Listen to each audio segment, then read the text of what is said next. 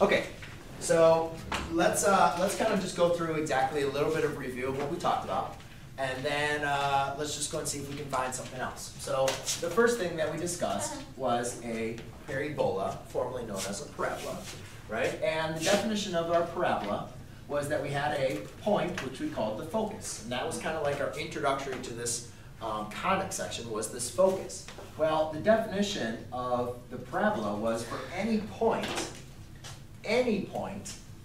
that was on this parabola, the distance between the foci and the directrix was equal, right? Yes?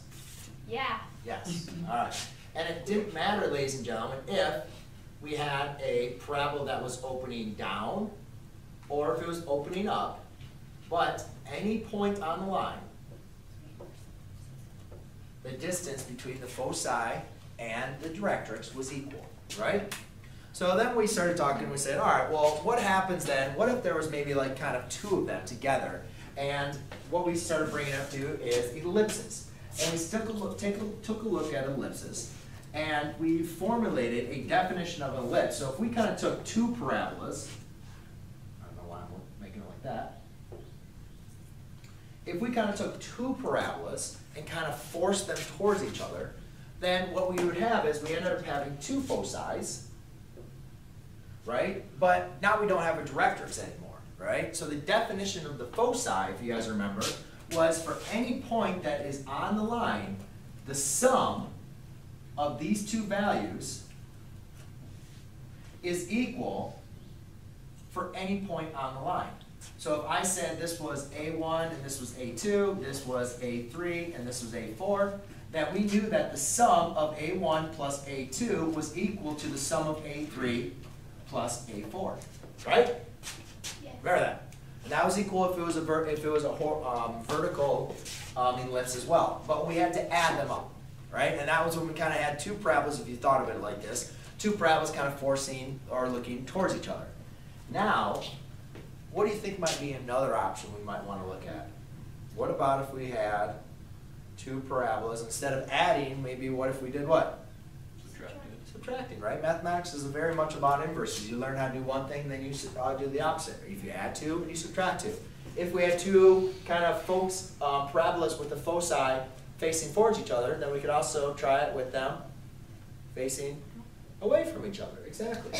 So what that comes up, ladies and gentlemen, is what we're going to introduce now is our state of hyperbolas.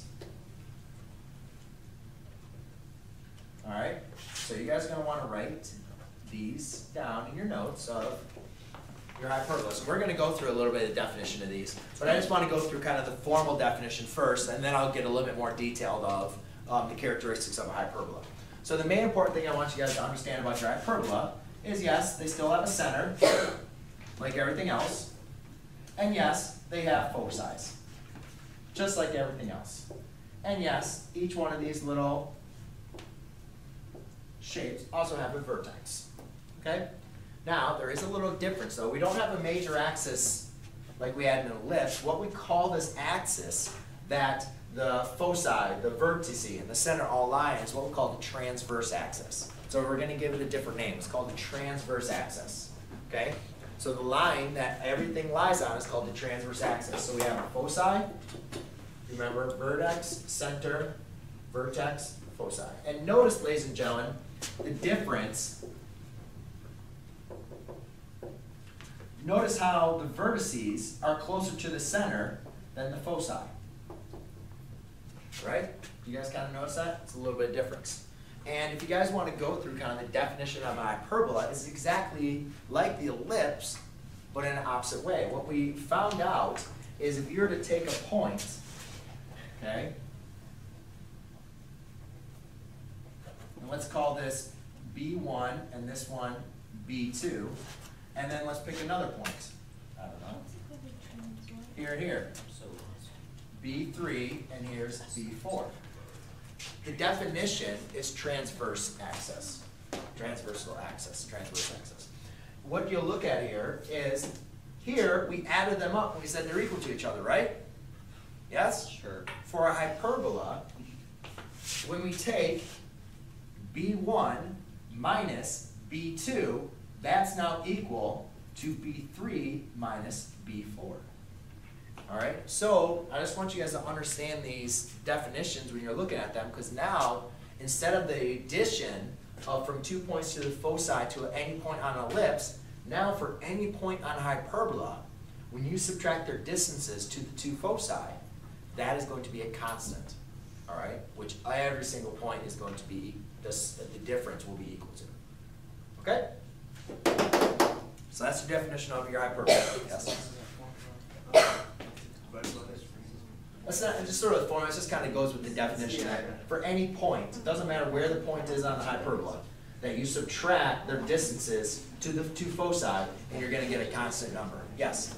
In our homework, there was questions that were talking about D1 and D2. Is that the same thing as that? Yes, but this was, for your homework, it would have been on ellipses and been adding them up. Yes. What questions were on that? I don't know, but I saw like in examples when I tried to look it up, and they were talking about